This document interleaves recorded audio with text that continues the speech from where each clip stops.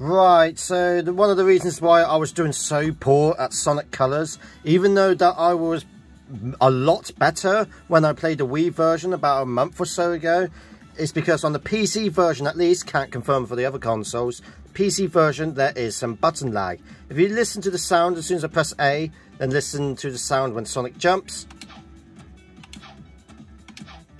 there is definitely some lag. Like a fifth of a second. And then if I try to use the D-pad to show my point and press left, then press right, yeah, a fifth of a second. And that goes with every other button. Yeah, definitely some lag.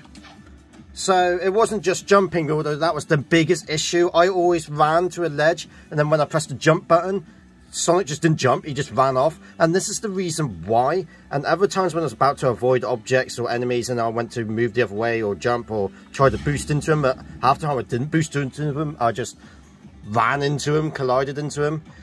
This is the reason why. What's causing this lag? I have absolutely no idea, except possibly Denuvo, or however you pronounce it.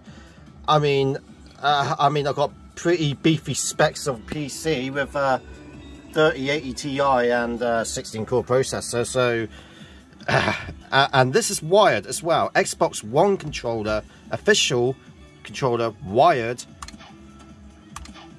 Yeah. So, not trying to make excuses why I was doing bad tonight, but that is probably one of the biggest main reasons. So, yeah. Ciao.